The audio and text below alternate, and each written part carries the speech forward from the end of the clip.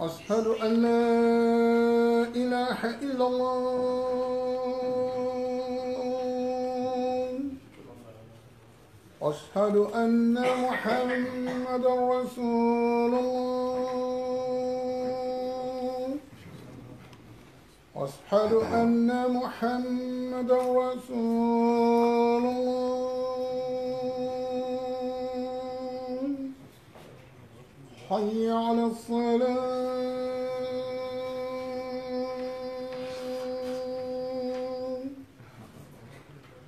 حي على الصلاة.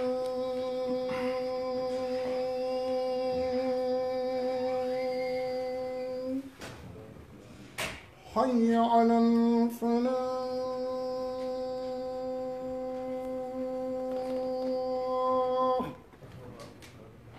حي على الفلاح.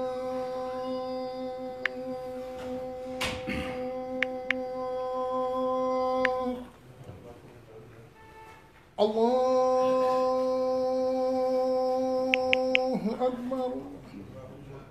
الله أكبر. لا إله إلا الله. سيدنا رسول الله صلى الله عليه وسلم. اللهم رب الحمد والصلاة والسلام محمد اللهم رب.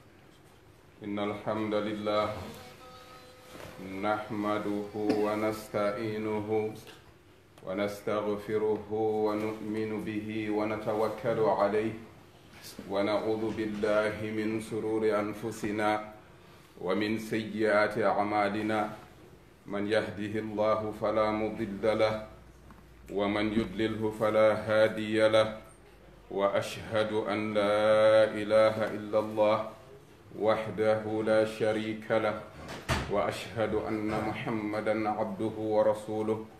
أما بعد فإن خير الحديث كتاب الله وخير الحج حج محمد صلى الله عليه وسلم وشر الأمور محدثاتها وكل محدثة بدعة وكل بدعة ضلالة وكل ضلالة في النار. أما بعد أعوذ بالله من الشيطان الرجيم. يا أيها الذين آمنوا اتقوا الله حق تقاته ولا تموتن إلا وأنتم مسلمون. يا أيها الناس اتقوا ربكم الذي خلقكم من نفس واحدة وخلق منها زوجها وبث منهما رجالا كثيرا ونساء واتقوا الله الذي تساءلون به والأرحام إن الله كان عليكم رقيبا. يا أيها الذين آمنوا اتقوا الله وقولوا قولا سديدا يصلح لكم أعمالكم ويغفر لكم ذنوبكم ومن يطع الله ورسوله فقد فاز فوزا عظيما. صدق الله العظيم. Amma بعد, all praises are due to Allah. We thank Him, we praise Him, we believe and testify that there is no deity worthy of worship except Allah, and that Muhammad is His hand-picked messenger who has been sent for the success of man in this life and the life hereafter. May the peace, mercy and blessing of Allah be upon Rasulullah, his family, وَمَنْ تَبِعَهُمْ بِإِحْسَانٍ إِلَى يَوْمِ الدِّينِ. Amma ba'd, today is a continuation of the khutbah about the inevitable cause, which is none other than death. The last time we discussed that the only successful one on the day of Qiyamah is the one who comes to Allah with a clean heart, not with a lot of money, not with children, not with gold and silver. يَوْمَ لَا يَنْفَعُ مَالٌ وَلَا بَنُونَ إِلَّا مَنْ أَتَى اللَّهَ بِقَلْبٍ سَلِيمٍ. A day when neither wealth no children will avail the individual except the person that comes to Allah with a clean heart. So we did discuss that only Qalban Salim will benefit the individual in the life hereafter. Whoever is saved from Jahannam and is made to enter Jannah, وَأُدْخِلَ الْجَنَّةَ فَقَدْ فَازَ. وَمَا الْحَيَاةُ الدُّنْيَا إِلَّا مَتَاعُ الْغُرُورِ. He is the successful one. Allah said dunya is nothing but deception. So we are living in a pool of deception. Allah said to be saved from Jahannam, you need to sacrifice your utmost before death comes to you, or before death knocks at your door, because when the time is up, it won't be delayed. Allah said in the Quran many things in preparation for this inevitable cause, which doesn't wait for anyone. And it is through death that our deeds or our destiny is determined. Allah is checking who is the best among us in action. تبارك الذي بيده الملك وهو على كل شيء قدير الذي خلق الموت والحياة. He created death and life ليبلوكم, to test you. It's an examination. We are in the examination hall. What is Allah looking for? أيكم أحسن عملا. Who among you is best in conduct? Now during death and its pain, in the grave and its darkness, and the day of resurrection and its horror, people fall into two groups. When people die, they turn into two groups. When they go to the grave, into two groups. On the day of resurrection, into two groups. When we stand before Allah, into two groups. Now the question is, what group do I belong to? And these groups are made very clear in the Quran. Among them, Allah said, verily those who say, إِنَّ الَّذِينَ قَالُوا رَبُّنَا اللَّهُ ثُمَّ اسْتَقَامُوا تَتَنَزَّلُ عَلَيْهِمُ الْمَلَائِكَةُ أَلَّا تَخَافُوا وَلَا تَحْزَنُوا وَأَبْصِرُوا بِالْجَنَّةِ الَّتِي كُنْتُمْ تُوعَدُونَ نحن أولياؤكم في الحياة الدنيا وفي الآخرة ولكم فيها ما تستهي أنفسكم ولكم فيها ما تدعون نزلا من غفور رحيم. This is the first group. And this is the group that we want to belong to. Allah said, verily those who said our Lord is Allah alone, without associating partners with him, and then stood straight, in other words, firm on this statement, on them the angel will descend at the time of their death, telling them, Allah takhafu wa la tahzanu. Fear not and do not have any grief, but receive the glad tidings of paradise which you have been promised. Wa absiru bil jannati allati kuntum tu'adun. These are those who have submitted totally to the will of Allah. At the time of death, the angels will approach them and tell them to be prepared for Jannah. This is the group we want to belong to. May Allah include us in this group. Amen. But then the angels will be telling them, do not fear about what you're going to meet, but then again, do not grieve over what you will be leaving behind of children, family, and wealth. It will be taken care of. If you lived your life according to expectation, the angels will come and say, Allah takhafu wa la tahzanu. Do not fear regarding where you're going. Have no grief regarding your past, because you have prepared for it. As for the unbelievers now, this is the second group. When death comes to them and they start suffering its agonies, the pangs of death, then they will be subjected to ignominy and disgrace. This is clearly mentioned in the Quran, in Surah Al-An'am, verse 93, wherein Allah said, and if you could but see when the wrongdoers are in the agonies of death, if you see them in that state, while the angels are stretching forth their hands, saying, deliver your souls.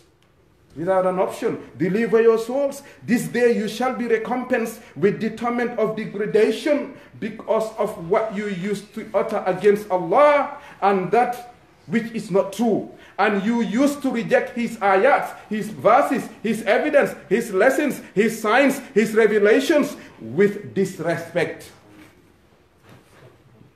May Allah save us from being part of this second group. Their sorrow shall increase so much so that they will wish to come back to dunya. And in Surah Mu'minun verse 99, that is mentioned clearly when they said, until when death comes to one of them, he says, my Lord, send me back. Rabbir Ji'un. In this state, this group too, when they realize the agonies of death, they will wish that they come back. Rabbir Ji'un. Please Allah, take me back. And Qatada, while commenting on this verse, said, by Allah, I swear to Allah, he would not wish to this by saying this statement, Rabbi, my Lord, bring me back. He doesn't wish to come back to his family or his wealth or his enjoyable life. But by saying, Rabbi, my Lord, return me back to dunya, what that means is in order to change his life and utilize every moment of it. We are not in that state now. We have the opportunity to make the most of the day while the sun still shines. The Sunnah encourages when an individual dies to talk about good deeds of the dead person and abstaining from talking about the evil or misdeeds. According to the Prophet ﷺ, he said, do not abuse the dead, for they have gone to meet the consequences of their deeds. Do not abuse them. No wonder if an individual dies, a Muslim for that matter, just say the good things you know about him. It goes without saying that you might have known so many evil things about him, but limit your sayings to the only good things that you know.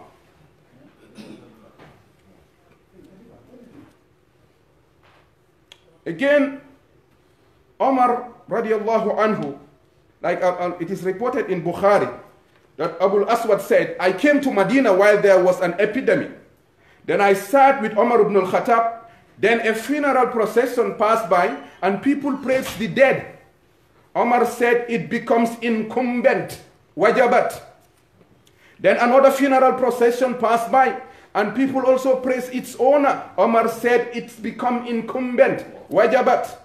Then the third procession passed by and the people spoke ill of its owner. And Omar commented, it becomes incumbent, wajabat. Then I said, what is incumbent, Omar? I asked, what are you saying? Warna, lana war, mune nyanta, wajabat, why? Then Omar answered, I said as the Prophet said, any dead Muslim who 4 persons testify in his favor, Allah will make him enter Jannah.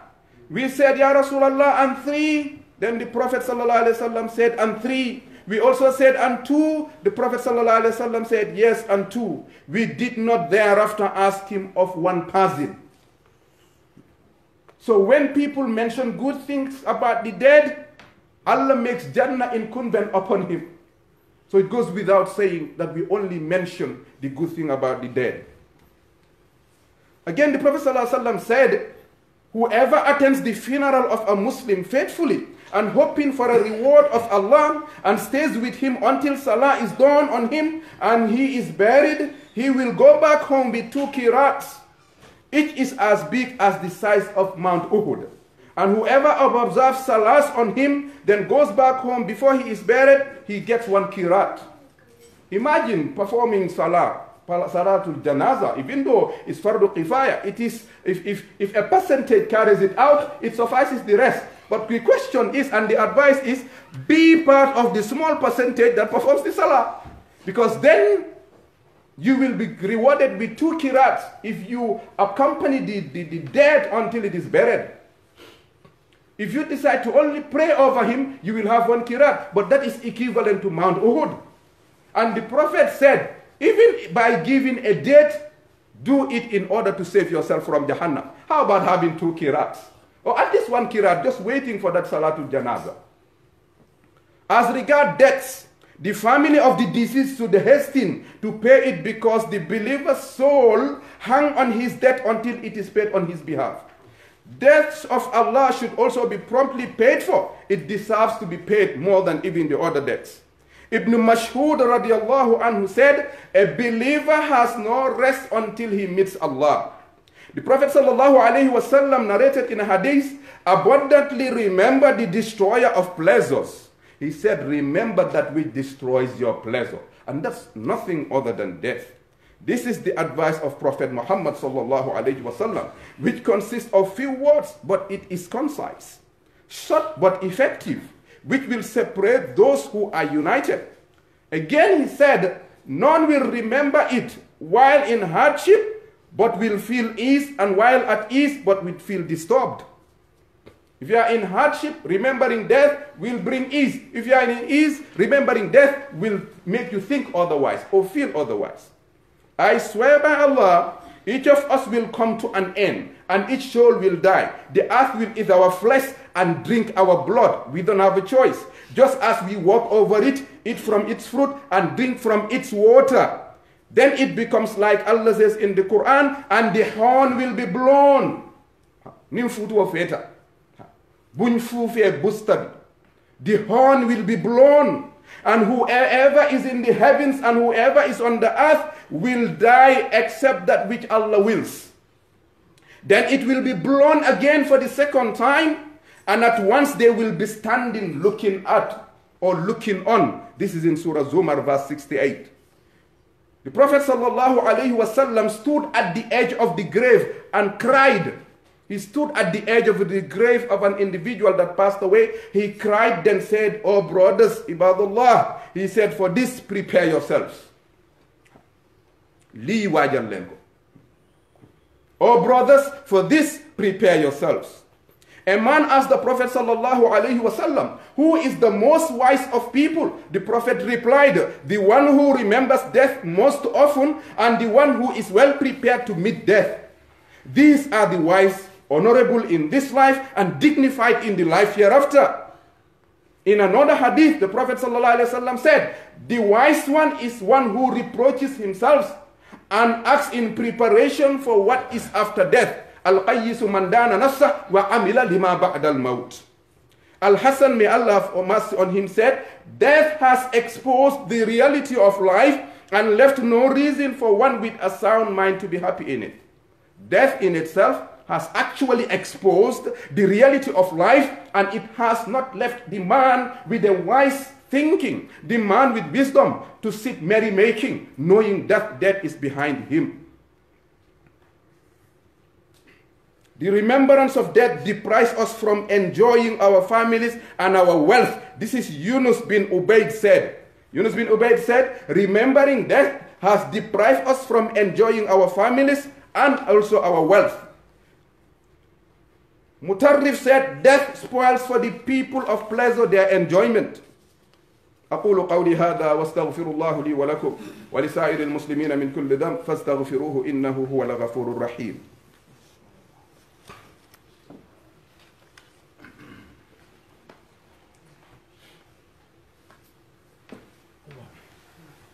إن الحمد لله نحمده ونصلي على رسوله الكريم. اللهم صل على سيدنا محمد الذي نصر الدين وأحب المساكين وكفل اليتيم وهدى إلى صراط المستقيم. أما بعد, brothers and sisters, death is enough of a reason to break hearts. Death is enough to shed tears. Death is enough to destroy our pleasures. Death is enough to divide people and ruin all hopes. The dead are made to be lonely after having lived their life with families. The dead are meant to be lonely after having lived life with their families. They live in darkness after having been in the light. They live in tightness after having lived in wide space, and under the soil after having walked on the earth. They become barefooted, naked, and alone. This is what happens. Anytime you see a dead person, he's more often than not, he's always lonely. Maybe he's a husband of some, he's a husband to 4 wives, 3 wives, 1, or a wife to a man, or a brother to someone, a son to someone, a mother, a father. Many a times when they are dead, they are alone in that room, waiting to be prepared to be taken to the final destination, which is the grave. So them being alone starts at home. And of course, everyone goes to the grave and leave them there alone. They were surrounded by light, which will be occupied by darkness, apart from the light that they have sent forth. وَمَنْ كَانَ يَرْجُو لِقَاءَ رَبِّهِ فَلْيَعْمَلْ عَمَلًا صَالِحًا وَلَا يُشْرِكْ بِعِبَادَةِ رَبِّهِ أَحَدًا. Whoever hopes to meet his Lord Allah, فَلْيَعْمَلْ عَمَلًا صَالِحًا. Let him provide light for himself. Let him act an act of good deed, that which provide him light in the grave, that will provide him sustenance in the grave, that will provide him company in the grave. وَلَا يُشْرِكْ بِعِبَادَةِ رَبِّهِ أَحَدًا. Meanwhile, not associating partners with Allah. The grave is their dwelling, dust is their shroud, and the mortal remains are their neighbors. Who is your next door neighbor? Number 34 and 35. But for the individual that's dead, mortal remains are the neighbors. You are in the grave with your neighbor. Someone who's been buried yesterday or day before yesterday or 15 years ago. Where is your neighbor? Is a mortal remain this time around. Not number 36 or number 37. I might have lived in number 34. But this time around, I'm not there. I'm in the grave. So number 35 or number 33 is not my neighbor. My neighbor is the mortal remains next to me. Back, front, everywhere you go. When you pass by a graveyard, all you hear is maybe a bird singing. So the only thing that will accompany you that day is the good deeds. Who cannot hear or call or respond to each other. They live long and own much. These dead people, some of them, if not all, lived long and own much, but it did not benefit them when the command of their Lord came. So their homes became graves, and what they collected was lost. Their money went to their inheritors. Their wives remarried, and what they were promised came to an end. Allah says, then they did not think when we created you. Then did you not think when we created you uselessly and that you should not come back to me? أَفَحَسِبْتُمْ أَنَّمَا خَلَقْنَاكُمْ أَبَثًا وَأَنَّكُمْ إِلَيْنَا لَا تُرْجَعُونَ. Do you think that we've just created you in vain and you will not come back to me, to the grave, and to be resurrected, and to decide your case? فَتَعَالَى اللَّهُ مَلِكُ الْحَقِّ. We have to prepare for this day, without doubt at all. Have you ever thought, Ibadallah, about the day when you will die or when I will die, the day that you cannot delay, in which there will be no regret or benefit, nor will you benefit yourself, except that which comes from Allah?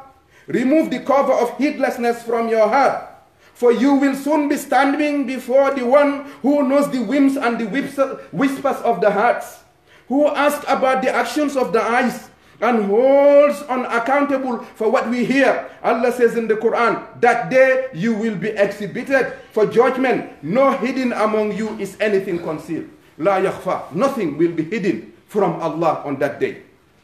Hassan, may Allah have mercy on him, said, O son of Adam.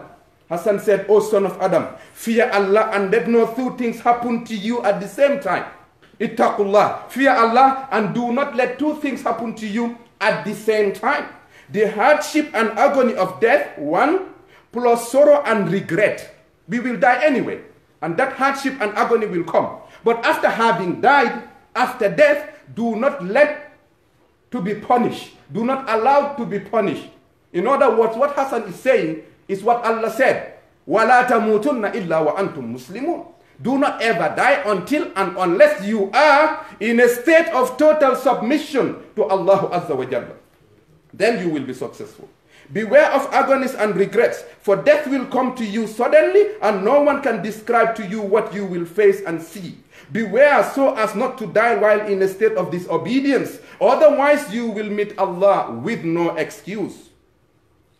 No wonder the Prophet ﷺ said, he said, hasten to do good deeds before you become busy. If you have time, make hay while the sun shines. Hasten to do good deeds before you will become busy. Are you waiting for such penury which will make you unmindful of devotion?